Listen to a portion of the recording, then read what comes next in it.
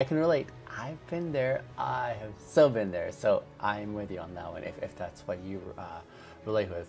For others, it's perhaps a fear of negative reactions that others might have, and even confrontations where you're like, you just feel averse to like you don't like that energy when things get tense in the room and you can sense that things are at a disequilibrium and you are just on edge. That sense of confrontation, that sense of tension in the air is really difficult, and it's not your jam and you want to avoid that at all costs.